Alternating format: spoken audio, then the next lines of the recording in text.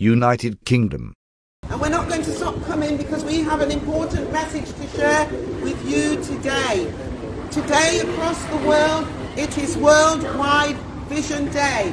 This is where countries right across the world are out in their towns, in their cities, in their streets, in their community, declaring and talking about Jesus. So today is a very special day, but more special because the children of God are out there telling people about the good news of Jesus Christ. Jesus died on the cross to save you from your sins.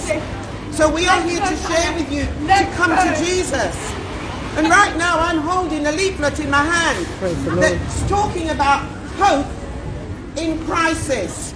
Hope in crisis. And right now, as I said earlier on today, that we are in a crisis, and we're in a financial crisis. A crisis where energy bills have gone up, and it's been posted through your doors or on the internet, telling you that there's going to be an increase in your gas and electricity, water and phone. And it's almost 3 times what we used to pay. My friends, many people are already worried. Our earthly fathers have forsaken us, when our earthly mothers don't want to know us.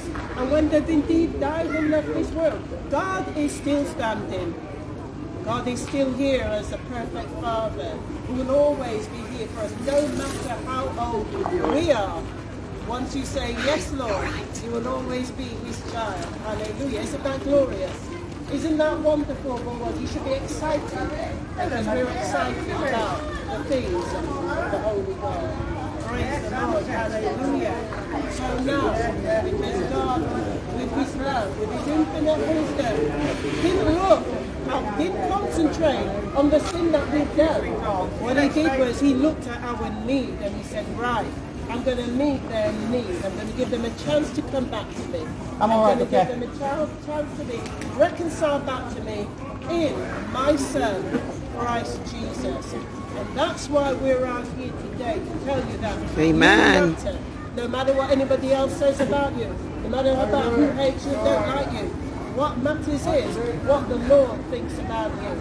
And what he says today through us is that you matter. Hallelujah. Your soul matters to him.